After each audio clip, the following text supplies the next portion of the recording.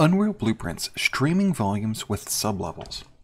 So let's continue from where we left off last time. We were talking about sublevels, and we know a level is a collection of actors. We knew each level contains its own actors and blueprints, so a level has a blueprint. And we know when Unreal navigates to a different level, it unloads the existing actors and loads new ones. What we started getting into in the last video was that we can create sublevels, which are levels within other levels. So we started to establish a relationship between the persistent level and a sublevel. And we began to understand that potentially a persistent level could have a large number of sublevels. And this unlocks a lot of functionality within Unreal to let us create very, very large spaces. Because then each sublevel is only loaded when it's needed. But what we didn't solve in the last video, we walked right up to the point and then stopped, was how do we actually load the sublevels and the persistent levels. And that's what we'll pick up right here. We're going to pick up with level streaming volumes in this video, and then next video we're going to talk about how to do it with blueprints. So let's talk about a little bit about level streaming volumes. So level streaming is the technology that Unreal uses to stream the levels, which is to say only load a thing when it's needed. So we create a volume, which is just a three-dimensional space in a persistent level, and then we connect that to the sublevel. So what we're saying is when the viewport is inside the level streaming volume, load the associated sublevel. When it's not, unload it. So what this allows us to do is whatever the player is looking at, so the viewport, what we're looking at, as long as it's within that streaming volume, it'll load the associated section. When it's not part of it, it will unload the others. This is a much more upfront version of doing that dynamic loading I discussed. So every time we're in the volume, load the thing. When we're not in the volume, unload the thing. Very, very straightforward. So there are going to be multiple steps to this. We'll talk about it in the next slide, and then we'll see it in practice in Unreal. So we will need to load a level streaming volume in a level. Then we will need to go into the levels panel and associate that streaming volume with the corresponding sublevel, as I mentioned. So this slide shows the steps to do it, but we need to actually move over to Unreal to see this in practice. So remember, first step, we're going to create a streaming level volume, or a level streaming volume, and then we're going to associate it with the sublevel we want to load when the viewport is initially within that. So let's move over to Unreal and pick up where we just left off in the last video. In the last video, we had our two different levels. One was a duplicate of another. I took out a wall from each and we put them together to create an even larger space right here. And then we saw on the left-hand side is our sublevel, on the right-hand side is our persistent level. So let's add in a level streaming volume and then associate it with the sublevel. So when we pass into the volume, it will then load the sublevel. So it is a level streaming volume, which puts it under volumes. So place actors down here in volumes, and there it is right there, level streaming volume. So I'm going to click and drag it and place it into the persistent level. Now, if you get an error when you attempt to do this, make sure that the persistent level is the current level, because the thing you can't do is put a level streaming volume for a sublevel in itself, because that doesn't make sense. So always make sure the persistent level is the current level. So notice we got a little tiny box, a 1x1 Unreal Unit box. So I'm going to come over here to the details, and I'm going to make this significantly bigger. So I'm just going to kind of scroll, and then I'm going to say, oh, you know what? Let's make this 15 by 15. And actually, let's make it 15 a little bit bigger. Let's say 19. So notice this kind of volume I'm moving around right here. So what I'm going to do is I'm going to put this just right about there. So what I've done then is notice this kind of cut right here in the middle where these two things don't quite meet, and I did it on purpose so we could see this. And I've stuck this level streaming volume on top of those. So as I approach this thing, it's going to load this sublevel. But it's also going to develop a little bit of problem, but we'll see that in just a second. So I'm going to go ahead and save this. Now that's the first step. We've added the level streaming volume, literally clicked and dragged. I changed its scale. I moved it around a little bit. Pretty straightforward. We now need to associate the level streaming volume with the sublevel. So when we're in the volume, load the level. Okay. So window, levels, like we did in the previous video.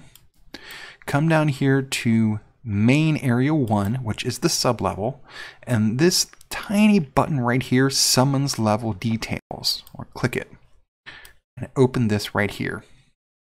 Now this is where things are a little bit confusing to find if you're not used to seeing them. We're going to come down here to streaming volumes right here, come over here and then click on the plus, and it's going to add an element. So we could potentially have many different volumes, but we're just going to add one. And say, okay, starts at 0, and it says, okay, which one do you mean? Well, we can just click on this list and go, oh, we mean that one right there. We only have one, so it's pretty easy to find. So we're done, actually. We created the level streaming volume, we went into the level details, and we associated the volume with the sublevel. So let's close this, and play and see what happens. So I'm facing this wall and I'm running around, and it's not loaded yet, but let's cross over into the volume. And then it loaded. So what happened? What was that delay? Well, that delay was the viewport wasn't crossed into it. Now let's do something a little bit weird. Oh, what just happened, right? We just fell right out of the level. Well, what happened was, and I kind of did it on purpose, was the level streaming volume didn't match the size of the sublevel. So when we got way over here, we crossed outside of the streaming volume and it unloaded the sublevel right underneath us, and we fell right out of the space. So what did this tell us? It's tell us, ooh, actually this needs to be a bit bigger. So let's make this actually 30.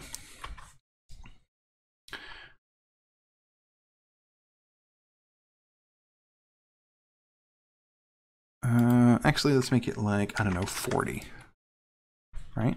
Oh, and it's changing it the other way. Sorry, 40 this way, 15 that way. And so now we've got this big old box, and we'll just kind of move it like this. And maybe we'll move this in a little bit right here, clicking and dragging, and we'll arrange this a little bit the way we want. And it's okay if it sticks outside a little bit. So what have I done now? Well, now, whenever we are within this volume, so we're going to start over here. In fact, I'll drag it just past player start. We're going to start right here, and as soon as I walk into this, boom, we're going to have it, and I can walk entirely within this space and still be within that sublevel.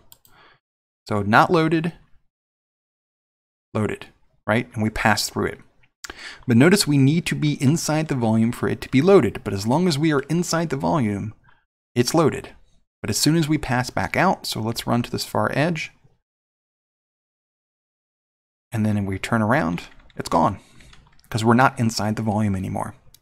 So a level streaming volume is incredibly useful for allowing us to dynamically load and unload sublevels.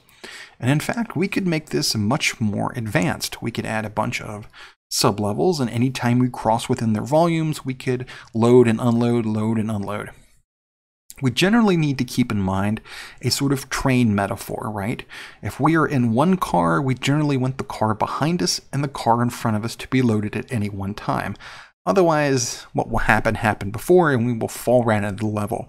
Or we won't see something ahead of us, or we'll just see a door to the void or something like that. So we want to generally kind of load something, load the next thing, and then as we're moving, unload things behind us. So we're not having a whole lot of things persist in memory if we don't need them to be in the memory anymore. So this has been a video on moving into level streaming volumes. So we add a level streaming volume right here, volumes, level streaming volume, drop it into the persistent level, make sure the persistent level is the current level. Then we just change its scale to whatever we need, make sure we're filling the space of the sublevel. Then we go to Window, Levels, click the thing we want to load, summon its details, a little button right here. Go down to Streaming Volumes, create a new element and then associate it with that corresponding volume. And notice we could add a bunch of different volumes. The other thing we can do is say, hey, should this be initially loaded or not? And what we could have done with this sublevel is said, hey, when the persistent level loads, also load this sublevel at the same time. And we could have done that if we wanted to. But we didn't, and now we have this streaming volume.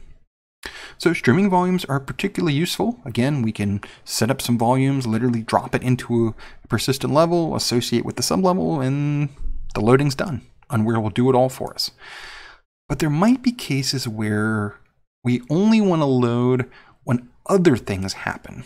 So for example, instead of walking into a volume, maybe it's when we press a button or we unlock a door or something else.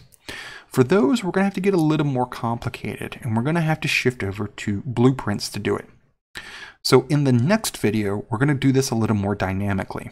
So in the previous video, we set up the sublevel, and in this video, we set up streaming volumes, which are very, very useful. But there might be occasions where we want to make this even more dynamic, and we again press a button or do something else. And if we want to deal with input, we're going to be wanting to use blueprints. So in the next video, we'll see how to do this same dynamic loading using only blueprints.